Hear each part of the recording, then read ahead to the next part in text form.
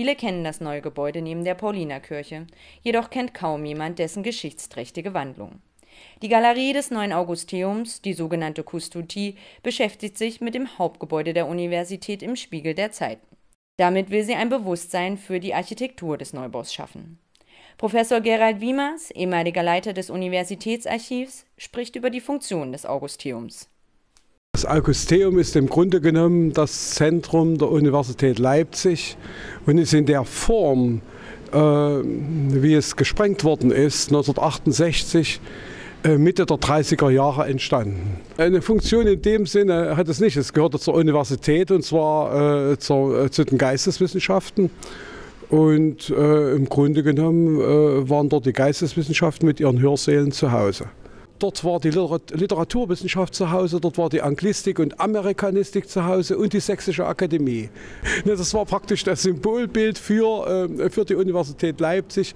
Damit konnte man sich identifizieren, wenn man hier Student war. Auch Professor Pahl, Vorsitzender der Baukommission des Neubaus, sieht das Augusteum als ein wichtiges Wahrzeichen der Universität. Es war das Gesicht der Universität, es war der zentrale Ort mit Aula, Foyer, Wandelhalle und in dem Sinne eigentlich das Hauptgebäude des zentralen Campus.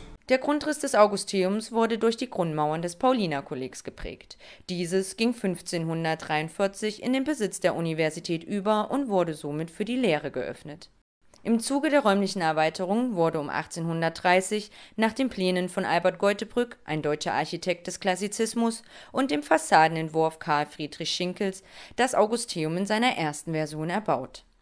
Damit entstand ein Universitätshauptgebäude mit zweigeschossiger Aula, Auditorien, Bibliotheken und Versammlungsräumen. Ende des 19. Jahrhunderts erfolgte eine erneute Umgestaltung des Gebäudes. Der Architekt Arvid Roßbach formte zwischen 1892 und 1897 das Augusteum zu einem repräsentativen Universitätsgebäude um. Er passte das Augusteum im Stile der Nährenaissance an die anderen Bauwerke des Augustusplatzes an. Damit war das architektonische Erscheinungsbild der Universität festgeschrieben, welches die äußere Wahrnehmung der Universität bis nach dem Zweiten Weltkrieg prägte. Und dieser hinterließ auch einige Spuren am Augusteum.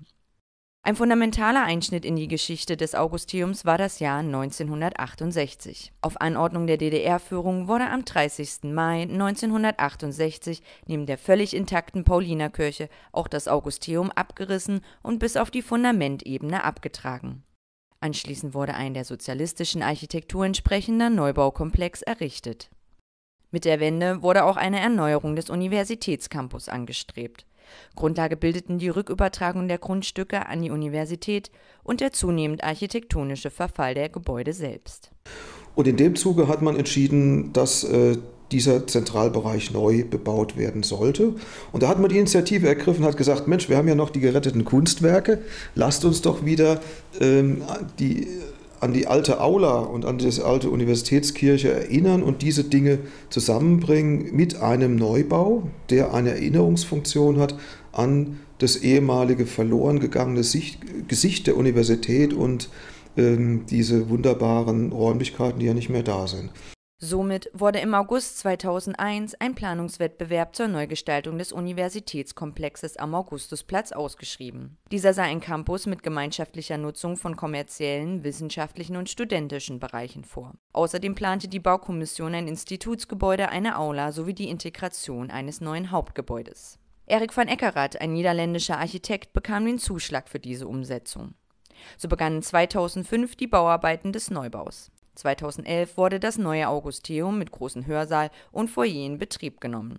Damit bekam die Universität abermals ein architektonisches Gesicht gen Augustusplatz.